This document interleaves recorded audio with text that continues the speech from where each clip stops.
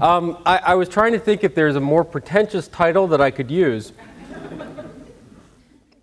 as I have infinite amount of experience with the Ivy League coming from Syracuse, but I didn't, so I'm just going to go with it, and there you go. I'd like to start today with actually referring to someone you probably know, a fellow by the name of Bill Arms. Bill Arms in what is he, computer science, I suppose? We were at a conference. Some of you may know I play around in virtual reference from time to time, and we were putting together a conference on the research agenda, and we invited Bill and a couple other people, and we were having lunch. And Bill said, you know, I'm wondering. He says, imagine that your college has a new president, new chancellor, new president, new head of mucky-muck. And each college is invited to show their star, invites to have their star come in and really talk about why they're important to the campus. So the physicists pick that Nobel laureate guy, and you know, the economists have their awards, and the humanities have their awards. He goes, what does the School of Virtual Reference bring up? You know, what's that? What are they going to say that they did? That not only one is very important, but is recognized as very important by everyone else in that room. And so I really like this thought experiment, and I apply it to just about everything in my life, so like my 8-year-olds are getting tired of hearing about it. But you know, what is it that if you looked at library science, and the new president comes in, and everyone's there, and we say, all right, the libraries, send us forth your star. What is it that they're going to say that they have done that's a fundamental contribution that has not only increased the good environment of the campus, but has really pushed forward knowledge in a way that's recognizable by other disciplines? And I think that's a really interesting question. Because when we talk about outputs, and we talk about outcomes, and we talk about impacts, and we talk about all of these things, and we gather our statistics, I think sometimes as a field we forget to ask the most fundamental question, which is, what is that unique contribution that we make, and why does it belong in an Ivy League school? Frankly, why does it belong in any school? It could be asked of any community. Because I'm very much a believer that libraries and library science, that we have much more in common than we do in what separates us by public and academic and special and this and that. So the question is, what is library science doing here? And is there really a science? Now, what I'm going to do today is I'm going to try and answer that question from some of the research and work that we've been doing. But ultimately, my job, and my guess is what you're going to be spending this week on, is trying to answer that question on an ongoing basis for you. And I'm sure you have been working on this on an ongoing basis. So with that, what I'd like to do is just sort of give you a little bit of my answer. Maybe. There we go. About 2 years ago now, the American Library Association's Office for Information Technology, which sees itself as really a think tank in information policy, was looking at some policy work and some interesting moves in Washington, and they said there was this interesting piece of legislation called DOPA, and never a better name for a piece of legislation ever, Deleting Online Predators Act. And it was the time of the MySpace phenomenon, where we all knew that the only reason MySpace existed was for 7-year-olds and the 47-year-olds who wanted the 7-year-olds, and we all got together online, and it was horrible. And so what we need to do is ban this thing. But we can't write a piece of law saying, thou shalt not MySpace.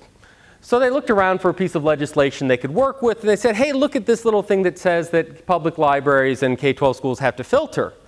Oh, there's been a silly omission here that we haven't told you what you have to filter. We'll just go ahead and change that. We're going to tell you the kinds of sites that we want you to filter. Once again, we can't write MySpace into it, so we'll use something like social networking, but we don't quite know what that is. And so we'll use something like interactive website, but that means too much, so don't worry about it. We'll just form a committee after we pass the law that will tell you what you need to filter. Cha! Now, good news is the law died. Bad news is it comes up every so often. It's coming up in state levels. But what it really began was a thinking process going, you know the show, Are You Smarter Than a Fifth Grader? Are you smarter than your legislative representative? Because it really became a question about how do you define this stuff? You know, when 2 years ago, Flickr and MySpace and this and that, it was really the peak of the second bubble of Web 2.0. And how do we put a definition to it? And so OITP, in their wisdom, said, let's look ahead. And they said, Dave, would you and my colleague Joanne Silverstein and Scott Nicholson start looking ahead? And we did what everyone does, which is the bad dictionary project of this is what a mashup is, and this is what Ajax is, and this is whatever. And it just was a mess. And we're trying to figure out what's going on here.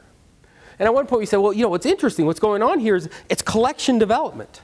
Except instead of collecting stuff, we're collecting friends. We have friends, and what do we do with them? I don't know, but we have them. I mean, tell me it doesn't sound like some of the collection development policies you've heard of. We've got them all. What are they? I don't know, but aren't they beautiful? Right? We said, no, that's not quite what's going on. What's happening here? And as we looked at it, we came across what's happening here is that people are trying to shape the world around them. When they go onto the web and when they see stuff on the web, they want to have a say in what it looks like and how it works. When they go online and they read something that you said, they want to respond. When they read a book and and you tell them what you think, they want to tell you what they think. And what's happening here is not necessarily a drive for being social. I mean, maybe it's because Joanne and I are basically antisocial people that we looked at this and said, there's got to be something more than just people wanting to talk. It sounds like MySpace is a good disco hookup, but that's not what's going on. What's happening here? And so what we've tried to figure out, people are learning. And we came across this wonderful thing called conversation theory, which we're going to talk a little bit about. But what it says is, when people seek to know something, when people seek to understand something, when people seek to learn, they seek out conversation. And knowledge is created through this conversation process. And I'll break that down a little bit more. Now, if libraries are in the knowledge business, and I think few of us would argue that. I mean, unless you really vehemently, like you're going to jump up and say, no, damn it, we're in the thing business. Really, we're in the stuff business. We're in the beautiful buildings with leather business. Beautiful buildings with leather. Maybe a whole different business. We're in the knowledge business. Therefore, libraries are in the conversation business. So that was what came out of that paper. And it talked about technology and the fact that catalogs had to change and all this other stuff. But what I want to do is I want to dissect that in a little bit more detail, because you have every right to be skeptical about what I mean by that. So the first thing to know is conversation is not a metaphor. When I say that knowledge is created through conversation, I don't mean it's created through a like conversation kind of sort of whatever process. I mean it's literally created through a process of a conversation and how we define them. And this is a fellow by the name of Gordon Pask, a cybernetician from the 60s and 70s, who sought to teach machines how to think. And what he did was he started by figuring out how people think and then tried to replicate it in hardware at the time. And what he said is, conversation is how we do this. And conversation consists of a couple of parts. And I'm going to break them down. Conversants, language, agreements, and entailment meshes. So follow my logic for a moment. If libraries are in the knowledge business, and knowledge is an active dynamic process which is gained through a process called conversation, and libraries are therefore in the conversation business, what does that mean? What business are we facilitating? Well, let's break these down one by one. And let's start by talking about the first thing we need are conversants. When you're having a conversation, you need at least two players. Right? Now, notice that first bullet says two or more cognitive agents. See, we're in the Ivy League, so I've got to use big, long words. I once gave a speech right after an English Berkeley professor, and it was just like, look, I'm not going to know more, but I can at least be more passionate about it. So, two or more cognitive agents. Why don't I just call those people? Because in conversation theory and how it works, it's not just people. This is a conversation. It's a very one-sided conversation, but lots of things are actually happening now. Like as I'm looking around, people are doing this and right, whatever it is. And there'll be questions and answers and all that stuff. So this is a conversation. Communities can have conversations. When the library goes to buy a new piece of software and you enter into a negotiation with a vendor, you're entering into a very structured conversation. Countries can have conversations. Right now there's a lot of conversations about who's allowed in Myanmar and who's not. And how can we have that conversation? But it can go the other way too, which is an individual can actually have a conversation internally. Now, if you're into instruction at all, you know this as metacognition or critical thinking. It's what we try to teach people to do is they're learning something to be aware of the fact they're learning and how they're learning it. I mean, much of what we do in reference in public service, for example, is actually attempting to have a conversation one-to-one, but really what we're trying to do is prompt an internal conversation so the next time they go and do this, they're thinking, oh, this is what an academic journal is. This is why people care about it, right?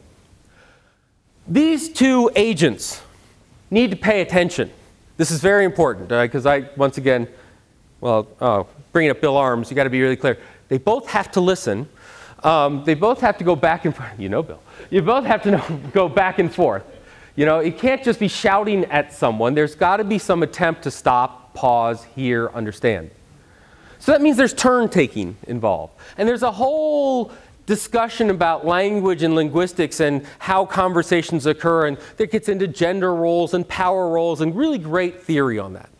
And it happens over time. And that time could be seconds, could be milliseconds, could be centuries. Well, some could still argue we're having the conversation that Aristotle started, that we're still going through what is life and what's it about. So these conversations can be very protracted.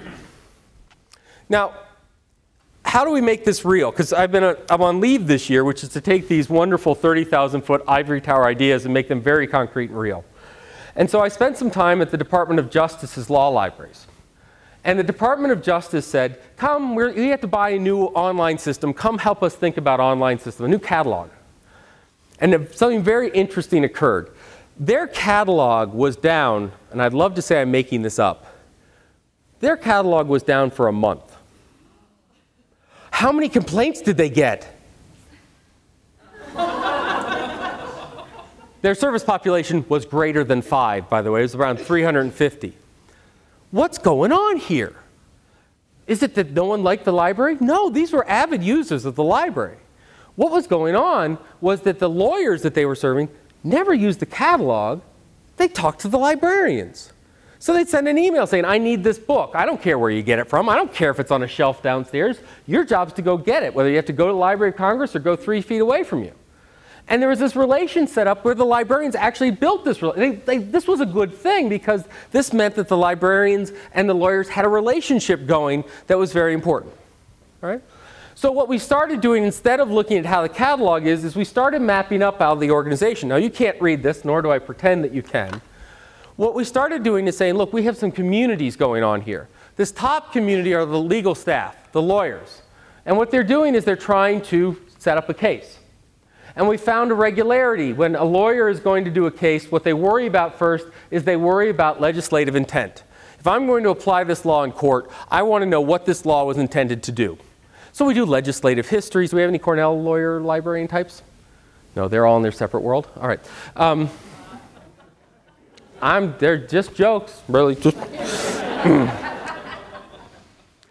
So they're out doing legislative histories. They want to hear hearings. They want to know why this law was. Then what they do is they begin to develop a brief.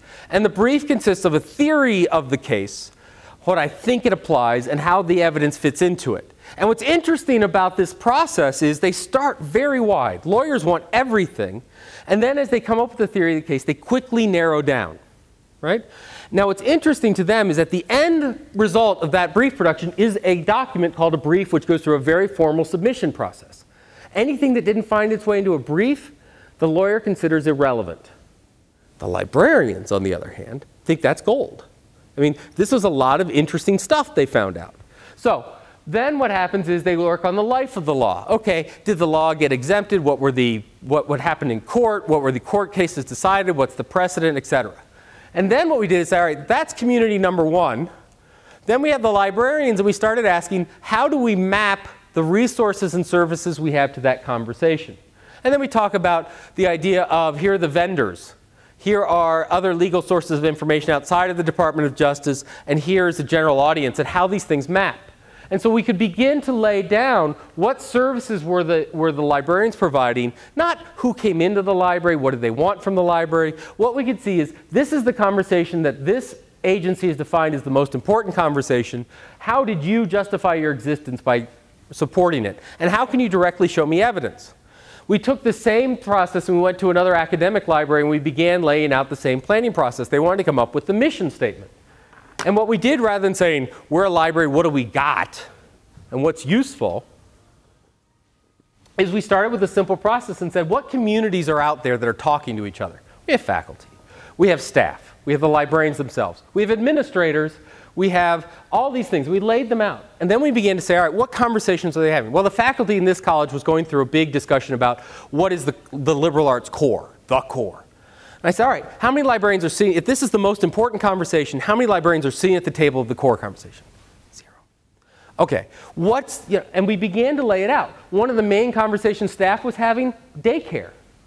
And so the question became, can we as a library do anything about daycare? And they said, no, this is not something we want to do. Okay, so you begin to say, what are the conversations, what are the current potential impacts of these conversations, and how do we want to apply them? I was in a public library where they were very much about economic development. For them, daycare is really important because when they look at a lot of single moms coming in to start small businesses, the number one problem they have is daycare. And the public library started a daycare center to release the mothers to have time to do the work in economic development. Right? So different communities in different contexts, different conversations, how can we support them? That's very different than what do we do and how does it impact people? It really is what are they talking about and how do we promote or send it forward? Now, besides the conversants, the other thing we've got going on is language. So what are these conversants doing? They're sending language back and forth. Yeehaw. Now, this is where I get, once again, all academic on you. And there are two types of language that we can talk about. There's L0 language and L1 language. Think of this as naive and instructed, or expert. So when you folks have a discussion about librarianship amongst yourself, you're having an L1 conversation, which means you can ask questions where you sort of assume they know something in the back of their mind. So you can say things like cataloging and not have to stop and back up and explain what that was, right? Hopefully. You could say things, right, what this resource, what that resource. Yet L0 is what a lot of our users bring to this system, right? L0 is the idea that they come and say, I want a book. Right? They don't know more than the book. And so what we ultimately do is we help them move ahead. This is like when you go to really bad training and they say click here, then click here, then click here. And you just want to say why, right? Click here, click here, click here is an L0 conversation. Why, so that you understand why you're doing it, is an L1 conversation. Now, what I want you to think about for a moment is right now in our library systems, we have language embedded within them. Not only do we have a language embedded within our systems, we have a conversation embedded within our systems. And I'll choose the most obvious. The most obvious is when we put materials into our systems, we classify them. We classify them probably LCSH is my guess, right? That's a conversation. It's a conversation around the question, how is the world organized, right? Dewey had that conversation. How do I see the world? Right? Well, if you're a Christian text, you see it really clearly, and if you're anything else, you're way down here, right? We can embed lots of stuff in these conversations. We can embed power in these conversations. We can embed gender. We can embed biases. We can embed all this other stuff, but it's a conversation, right? Now, what's interesting is we reduce the world to a single conversation. So this is an example of, imagine I sent you into Grand Central Station at the height of rush hour and I told you to record every conversation that was going on. What would you do? Well, if you're bold enough, what you'd do is you'd stand up and you'd say, all right, business on this side, personal on this side, medical on this side, legal on this side. And you begin subdividing the groups until you got them, first of all, stop talking. Remember what you said, and then I'm going to come group by group and I'm going to write that down. Right? That's how we do it in the physical world because we have to put these things someplace. Now, every day you engage in a radically different way of organizing conversations. As you speak here, thousands upon thousands of radio signals are going through your body. From cell phones to radio stations to television, and there are conversations going on those frequencies, but they don't interfere with this one. So what you do is you get a special piece of technology called a radio, and you tune in the one you want to hear. You can even co-locate them right next to each other. Right? Technology enabled us to allow multiple simultaneous conversations where noise is okay because we can filter out the noise we don't want to hear. And yet, that same technology is available to us online, But what do? No noise. Noise reduction. Get rid of the noise. One conversation. Right? Now, what's interesting with this language thing is it leads to different kind of systems. One system is the static system. This is a system that has L1 and L0 users, and never the twain shall meet. What Gordon Pask was interested in was learning systems, where you started at L0 and the system itself brought you up to a higher understanding. Then there are participatory systems, which I'll talk about in a second. So what's interesting, here's the classic example of a static system. You thought I was bringing up the catalog, didn't you? Think about this box, this wonderful box, this glorious, mysterious, romantic box that we now all aim for. This is, let's face it, folks, you guys have the one box. You do have the one box, right? You probably even call it the Google box somewhere. Do you remember when the world had to be broken down into 13 categories because Yahoo did it? You know? Okay. What's interesting about this box? It's a static system. Now, you guys know that you can do amazing things with this box. You can put quotes and minuses and tildes and plus signs, and you can, in essence, do, let's face it, a dialogue search in the Google box and twist this thing to your own petty needs. Right? You have an L1 understanding of this box. You have a much more advanced knowledge of this box. But average users don't. So they plug in education, right? I'm a physics student. Physics. Right? And we go, of course this is crap. They get crappy results. And so what do as libraries? We build a learning system. We call it bibliographic instruction. Please, God, don't call it that anymore. We call it instruction. Right? We spend a huge amount of time, I'm looking at these posters, about showing up and trying to bring people from an L0 world to an L1 world. And we've taken that on as a task of ours. And I don't think that's a bad idea. But I think that's what we need to realize, is that by what we're doing is not solving the L1, L0 problem by turning our catalogs into this. We're simply making it a more well understood L0, L1 static system that people bring. And it still brings the back results that confuse the hell out of them. Right? Why does Google results not confuse the hell out of people? There's so many to choose from. Right? Now, think about an interesting learning system. Think about games. I don't know if you're a gamer. We have a library game lab at Syracuse, Scott Nicholson doing brilliant stuff. I like playing games. A major shift in games. It used to be when you bought a game of any complexity, you would get a manual of equal complexity. And you had to read through the manual to figure out how to play it. You don't anymore. If you go buy a PlayStation game or you go buy something for your computer, if it has a manual, it is irrelevant. Because what people have learned is the first level of the game is the teaching level. If you've ever played Myst, and I know this is an old example, but I still think it's one of the best. Myst was a wonderful game where it literally dropped you in the middle of an island and said, enjoy. No idea what the objective was, no idea how to do it. You just moved around. Right? What's interesting is this is a game called Flow. And it was the most popular game downloaded on PS3s. PlayStation 3, heavy graphic duty engine, can do megapixels per second, blah, blah, blah, geography engine, physics simulation, rah, rah, rah. This was the #1 game people downloaded. And I'm not kidding you when I say this is the game that people downloaded. And so that's you in the middle, whee, and you eat things, whee. And notice, by the way, credits going by. Oh, I guess I'll do this. What happens if I do that? Whee! All right?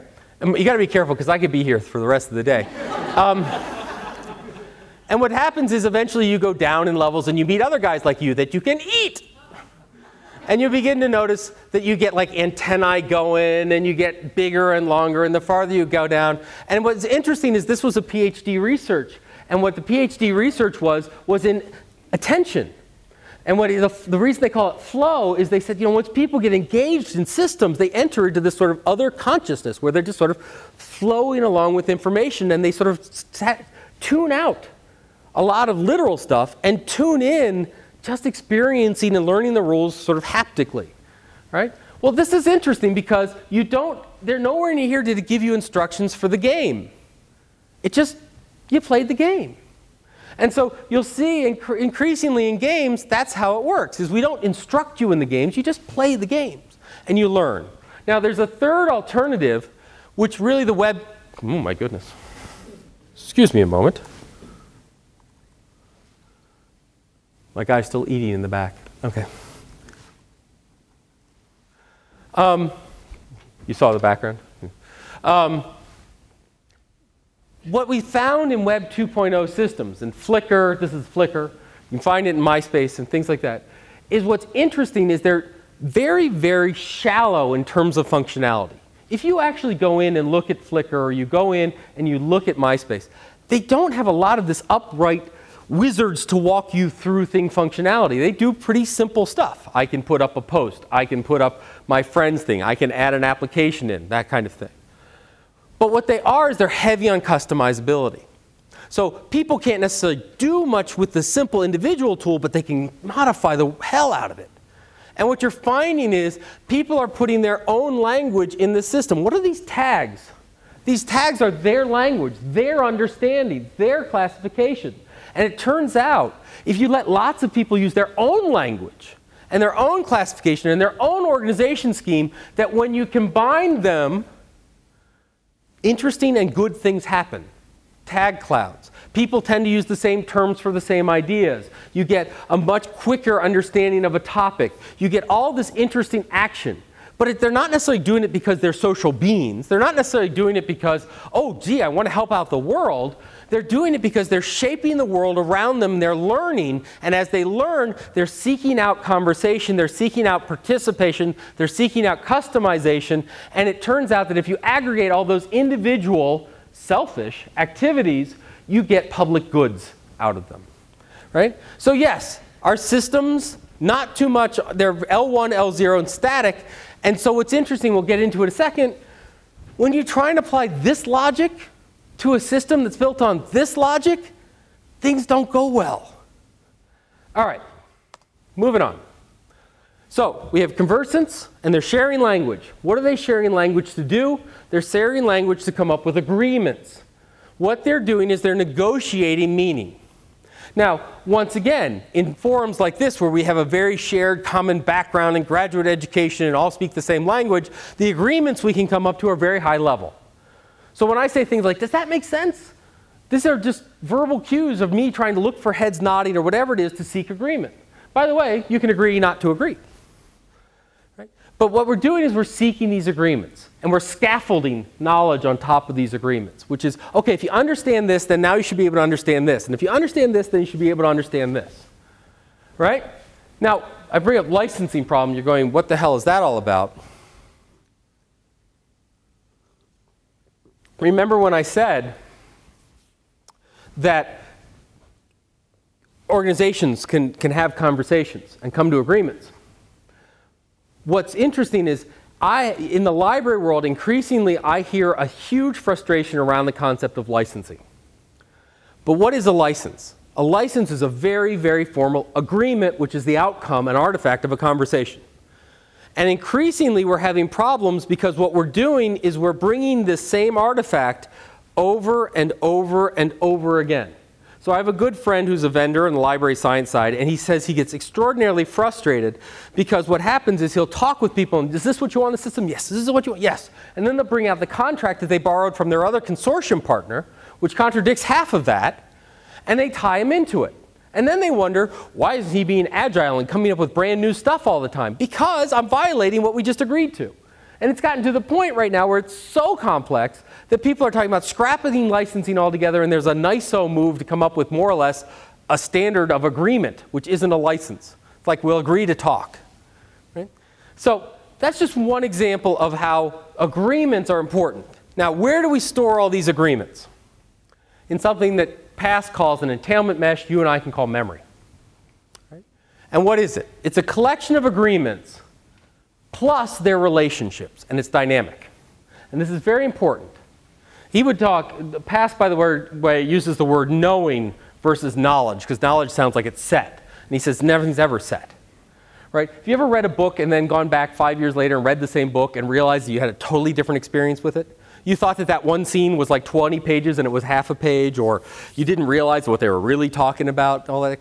Because our knowledge evolves and changes. Every time we come back to something, we come back with a whole sort of new world to it. But what's important about this is that it's dynamic and that it's an arrangement. Let me show you what I mean. Here are a bunch of pictures.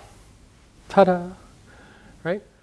Now, we can classify these, we can mark them, we can do whatever we want with them. And in fact, you know, this is not radically different than you looking at your digitized collection saying, look, a bunch of stuff, yay!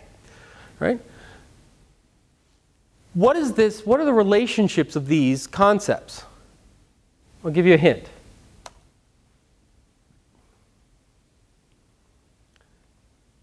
Guesses?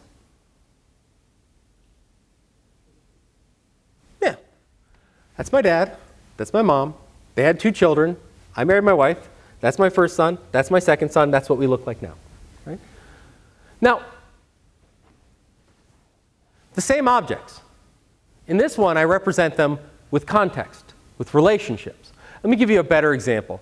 James Burke, my favorite historian ever and a broadcaster, did a series in the 70s called Connections, and then The Day the Universe Changes. He writes authors. And he tells a really interesting view of history. And he tells the story of how the North winning the US Civil War led to the modern computer revolution. All right, here we go. I can get this down to like a minute if I do it really quickly. The South should have won the war. By common military standards of the day, the more men you can marshal to the field, the greater your chance of victory, and the South was more populous in the agrarian world. However, the North, by happenstance of circumstance, had greater industry. Greater industry means they could do more metalwork. Greater metalwork means they could produce more artillery and cannons. And so when the South marshaled their troops, the North could marshal their smaller troops with greater artillery, which turns out turned the tide of battle.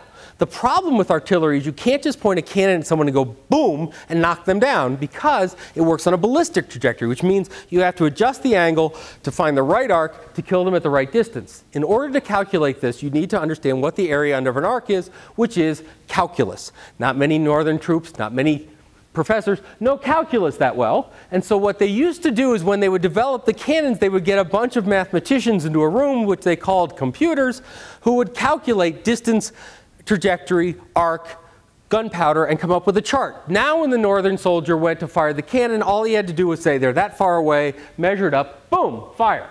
This changed how war worked. Now greater artillery meant greater chance of victory. This held true during the World War I and World War II. The problem in World War II is we were facing Germany and Germany's allies in the Axis, which was as good, if not a greater industrial power than the US. And so it led to an arms race where we produced more and more and bigger and greater artillery. And we ran out of people because we couldn't calculate these charts fast enough, so we needed an automated way to do it. So we developed something called ENIAC, which looked at digital computing, which worked with vacuum tubes. The problem with vacuum tubes is they're very fragile. And so insects used to get into the systems that would blow up the vacuum tube, which is where the term computer bug came from. So we needed a way to replace vacuum tubes, which ate a lot of energy. And it turns out if you wafer silicon together, you get something called a transistor, which takes less energy and lots less prone to bugs. And it turns out that you can shrink silicon smaller and smaller so you can get hundreds, thousands, and millions on the head of a pin, which led to the integrated circuit, which led to the modern computer central processing unit, which is sitting in the middle of this computer, which led to the modern computer revolution. Now,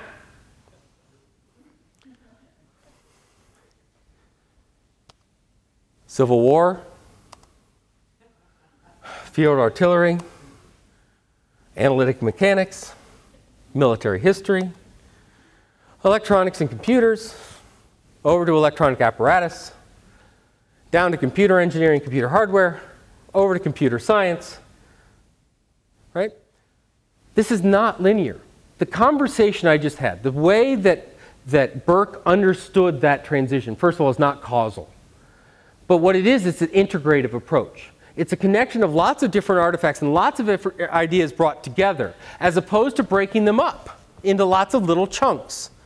And so what this is when we look at our catalogs, remember when I said, take social things, apply to catalog, not good things happen? This is one approach, lists, right? Lists. What do? Well, what we'll do is we'll let people work into our catalogs and we'll let them make a list. So as they find good books, they can do a list of my books. Funny thing about a list. you have no idea what the list is useful for.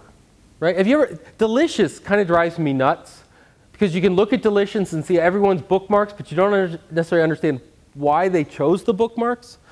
The worst thing, we learned a long time we came up with, we don't do bibliographies in Library of Science, we do annotated bibliographies, because what it does is it relates materials together. We understand the relation to them.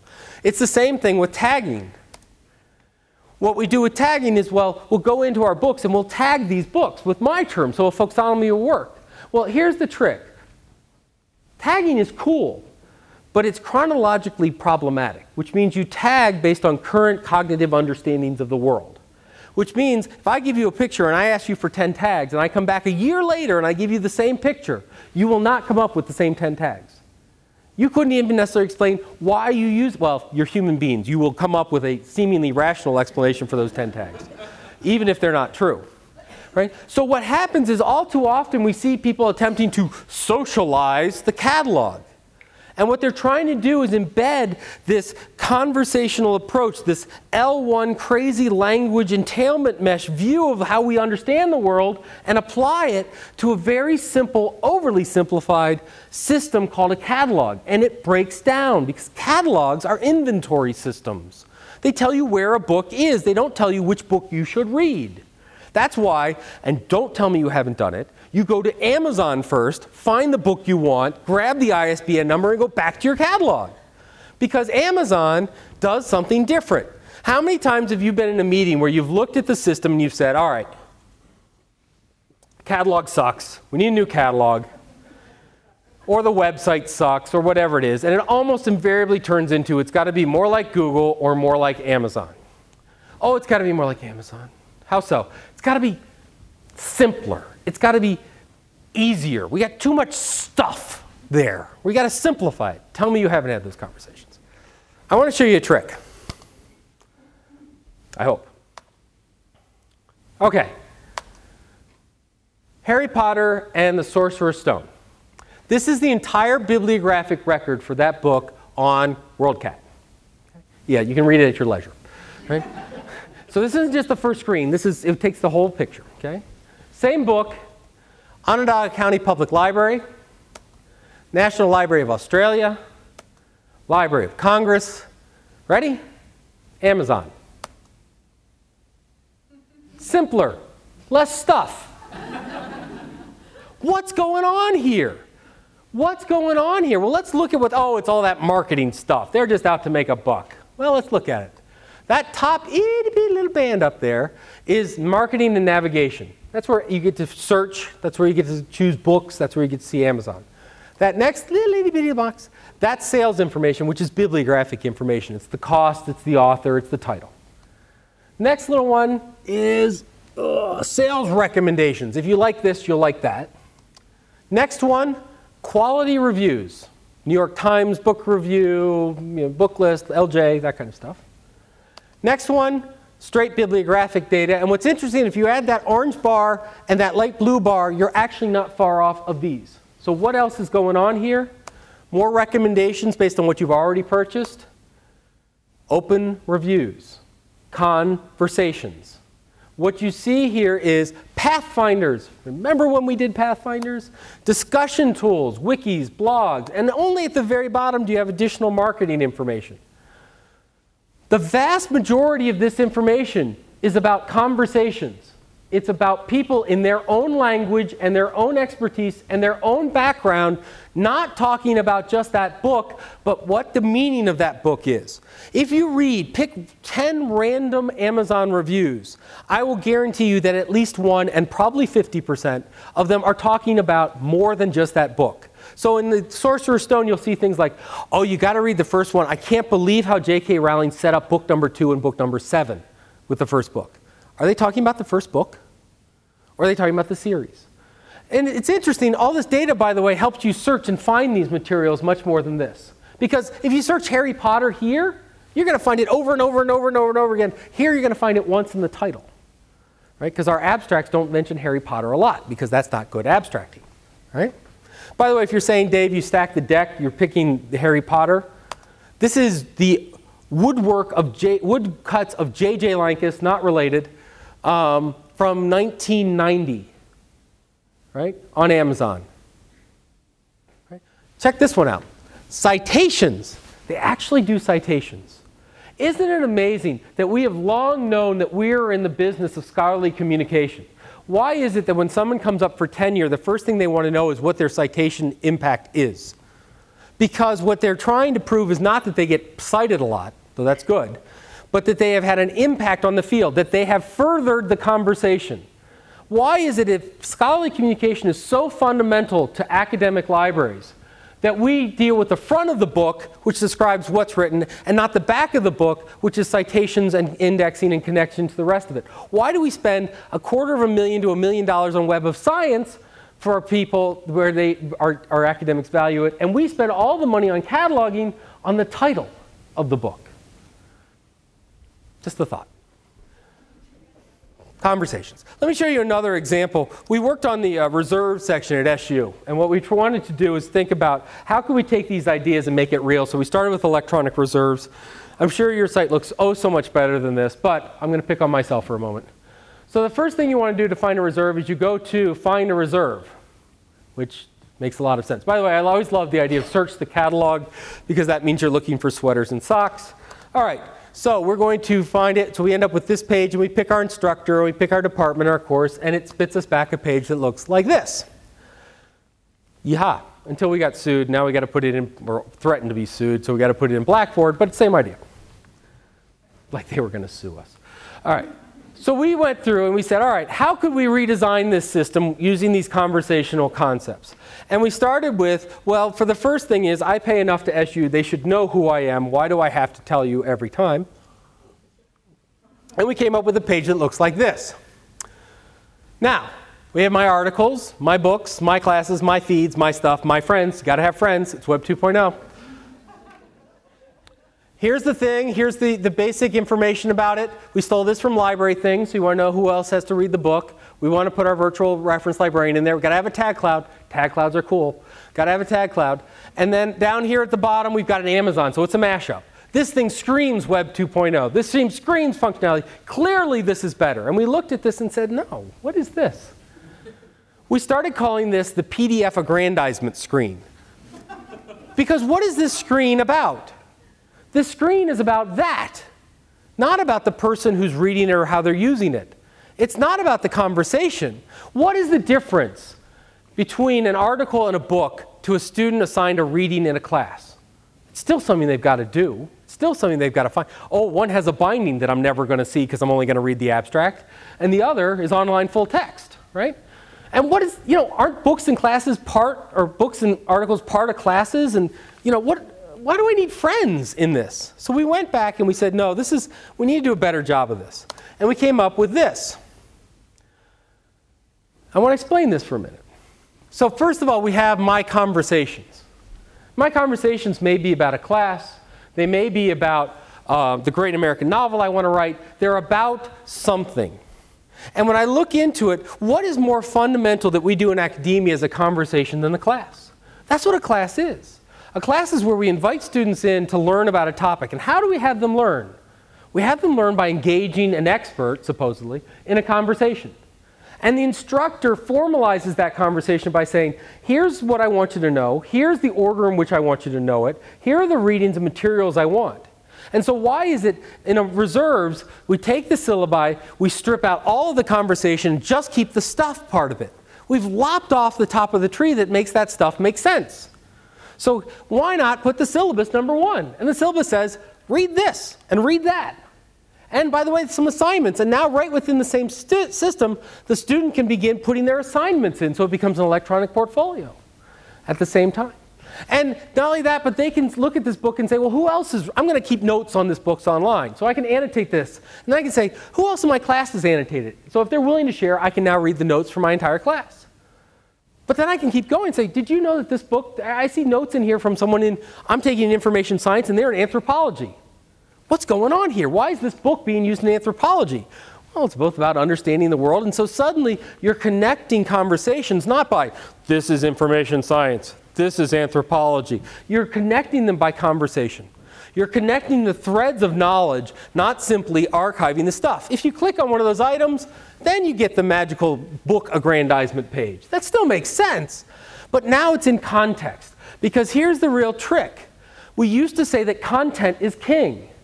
It's not. It's at best a lowly prince. Context is king. Books, articles, web pages, CDs, these are merely artifacts. These are pale afterglows of knowledge. It is only when we look at them with a point of view, when we look at them in context, that they take on meaning, that they take on importance. We learned a long time ago when we cataloged materials, we used to honestly tell ourselves that we were simply emerging the facts from the book and in an unbiased way describing them. Forget it. Cataloging is where we apply a description to something, and it is not inherent in the something. Melville Dewey, master of library science, misogynist, anti-Semite, Central New York professor. Whatever, right? These are all contexts of which we come to know this artifact called the Dewey Decimal System, or the book. What is the context that we can bring to this? How can we understand it? What is the conversation? And what this allows us to begin to do is migrate out of the stuff business into the conversation business. Leave the catalog alone. It's fine. It tells us where the books are. Don't mess with it. Right? Where you put your tagging, and where you put your conversations, and where you put your lists, and where you put the threads, you build that in a separate system that sits on top of the catalog. Catalog's not dead or useless. It's a good inventory system. It's when you go to buy a shoe, and you say, do you have this in a size 8?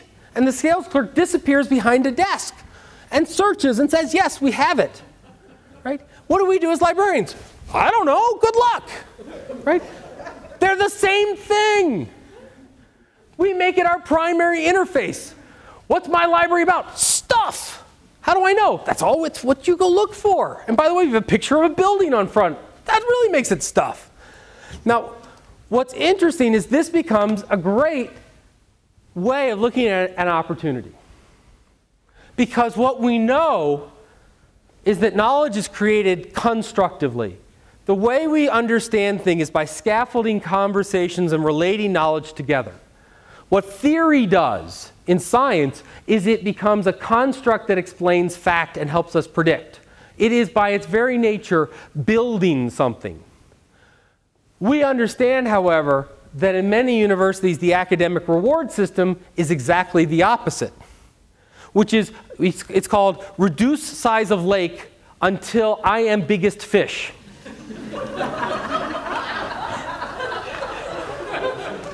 I think I struck a chord on that one. All right, real quick. How many professors does it take to change a light bulb? One. They simply raise the bulb in the air and wait for the world to revolve around them. Okay. All right, I'm not a library and information science professor. I'm a library science. Oh, library science is too big. I am a reference person. Oh, damn, there's Bopp and Smith. I am a virtual reference person. Oh, no, now Marie Radford's doing that. I am a systems of virtual reference library. Until, by God, I am the world's leading expert in like virtual reference systems written in COBOL for a Commodore A64 machine or something. Now I can become a full professor. Now I've done it. This is, right? And what's interesting is look at how it's happened with the academy. The academy broke itself up into pieces.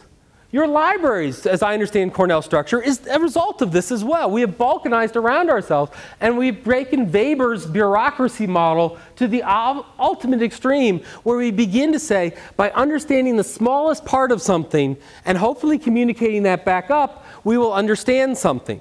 But what happens is when you're so busy breaking things into bits and reductionism, and you forget to put them back together. And now what you see is you see provost after provost after provost standing up and saying, the future of the academy is interdisciplinarity. And you see professor after professor in their little ponds going, what? Let's build a canal. You know, it doesn't work too well. And yet, I'm guessing, we're in the what, biotechnology? I'm guessing this is a result of an interdisciplinary effort, right? We want biologists and technologists and computer scientists and simulation. And where's the money going? The money, by God's, going into interdisciplinary. That's the job we're in. What's remarkable to me is that libraries are perfectly situated for this world. Perfectly situated for this world. Because think about it. We don't have the same investment in the small ponds. And our job as an organic institution is to serve them all. And as these professors come in and ask for assistance, and the students come in and ask for their assistance, we can begin to look and see trends across them. We're supposed to do this in collection development by mapping out the conversations that happen in the academy and begin to looking at what resources go into those and how we can build on those resources. What we begin to do is we begin to provide the interdisciplinary connective tissue to the academy. And we are uniquely situated for that. We are more situated for that than any other institution on this campus. The computer technology group, no. You know, someone once said, we never let the cabinet builders organize the cards in the card catalog. Why are we letting computer technologists control website design? What do they know about it? Well, it's Ajax. Who cares? I'm not an anti-web 2.0 person. I'm not an anti-web. I blog, I like wikis, I like all of this stuff. But they're answers to a question. We're in the question business. We're in the knowledge business. On a regular basis, we interact with people trying to develop the next generation of the world. And we interact with them when they're engineers, and when they're physicists, and when they're chemists, and when they're writers, and when they're Russian language scholars, and whatever they are. And we can share. As librarians, we're taught the value of sharing and working together and building a team. And so every time the provost stands up and talks about the new interdisciplinary effort, cheer. But make sure that you're right at the table going, what can we do for you? What can your longest standing century-plus interdisciplinary unit do to help you in this effort? What can we do to address the academic reward system? Let the professors go and make their small ponds. Frankly, it's how the world works, and until we change the reward system, it's going to be hard. Our reward system is the more people we can serve and the more connections we can make. We have the reward system for this new world. Right? So, back to Bill. What is the fundamental and recognizable contribution of library science? A cohesive set of skills and concepts that through action, now this is a really important one, fuse the intellectual work of the academy to improve the university and society. What's your unique contribution? Dewey? No. Dewey's a tool. What's your unique contribution? Books? No. Books are tools. I've said this at least 3 times today. Right? Comparing libraries, equating librarians to books is like equating dentists to drills. It's what the public has foremost in their mind, yet is probably the smallest thing that we do and is a tool to our larger effort. And when we do our jobs really well, it's almost transparent. Right? When you walk out of a dentist's office and you don't have a cavity, who do you congratulate? Yourself. I brushed well today. Right? Forget about all like the 12 pounds of gunk they were just scraping off your teeth. Right? Forget about the marketing effort they put into it. Forget about fluoride. Right? Forget about all this. It was you. And when an undergraduate walks out and they've got the perfect citation for the paper, God, am I good at searching? Man. That librarian wasn't holding me back for the last 15 minutes. I would have been done already. People look and they say that library science is not a science because we don't have a fundamental theory and a foundation to what we do. And I fear that they may be right. But I fear that I hope that we can change it. This is my answer, which is conversation. And it has theoretical underpinnings and study and all that wonderful stuff. But it comes down to this word, which is we're not just going to sit and talk about this. We're going to try it. We're going to see if it works. And we're going to bring these groups together. And that binding and that bringing together is an intellectual contribution. It takes smarts to help people. It is not a clerical role that we perform. And it is a fundamental good to the university and to society. So my answer to that, why does LIS belong in the Ivy League? My answer is one, your ability to facilitate and enhance conversations within the academy. Not to store the stuff of the academy, not to catalog the stuff of the academy, not to be the caretakers of stuff. Who cares about stuff? Stuff is important, but only in the larger sense of the conversation. Facilitate and enhance. And facilitate doesn't mean transparent and evaporative. It means that you are an active partner in. To be a good facilitator, you must take a stand. Today, divorce yourself from the concept that librarian is somehow unbiased. There's no such thing as being unbiased. Biases are things built into our very being that help us work on the everyday world that we are in. We are a biased people, right? Librarians, however, are smart enough to admit it and to work to mitigate it. But when you walk into an undergraduate class and you try and teach them the difference between a scholarly journal and what they found on Google, you have a bias, right? Admit it, right? Work with it, right? Because good teachers have biases. What you are teaching is a way of life. You need to be visible and active and political animals in doing that. You need to have your ability to demonstrate your value. The days of saying, if you want your university accredited, you must have a library of X number of volumes per professor is dead. It's gone. We fought like hell to at least keep the fact you need a library in the accreditation, but even that's being challenged. And now to be accredited, it's what impact did this unit have on learning? What is your outcome? And if you want to know, did students learn better because they had a library? You better have some data coming back in from the students. Don't just be in Blackboard or whatever your course management system is. Suck data back out of Blackboard, right? You're worried about professors depositing things in repositories. They upload them for their classes. Hey, well, while I'm here, right, let me grab it. Your ability to innovate from core principles. If we constantly attempt to chase Amazon and chase Google and chase Twitter and chase MySpace and chase whatever the flavor du jour is, because that's what's cool, that's where them kids are, what we will do is we will ultimately be chasing, and the best outcome that we could hope for is to be the second best whatever. Google always gets to be the best Google, right? And what we need to do is understand what our core principles are, because Google is not in the same business that we are. They're in the advertising business. Amazon is not in the same business that we are. They're in the thing business. They do have to sell things. We're in the knowledge business. The closest competitor that we have are the professors who work in the classrooms. If you want to play the competition game, right? That's the closest competitor we have, because we're in the knowledge business, and knowledge is learning, knowledge is conversation. Knowledge is no longer the brick and bucket approach.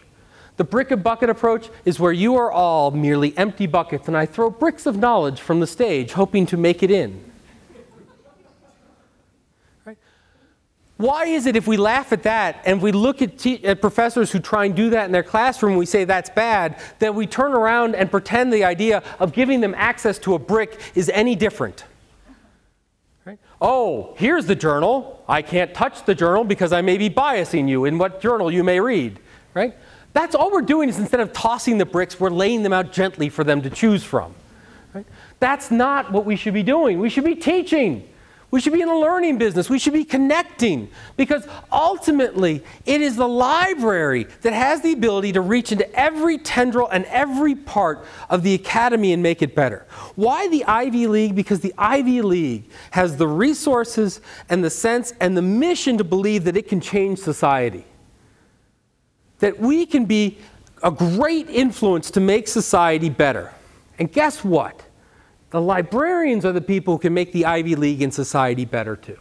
That's the mission that we need to be in. We need to not shy away from the sense that we have a grand, noble, and glorious vision. And we need to innovate every day, because the world is changing, and we can either be changed by it or we can control the change.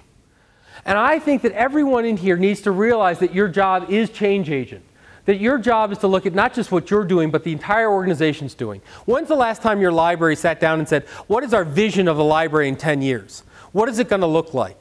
And why is it going to look like that?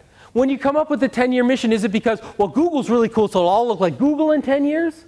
Or is there some fundamental thing that when you approach a new tool, a new toy, a new exercise, a new experience, a new challenge, that you lean back and say, all right, if we're in the conversation business, this is why tagging makes sense or doesn't make sense, as opposed to, tagging's everywhere, let's do it.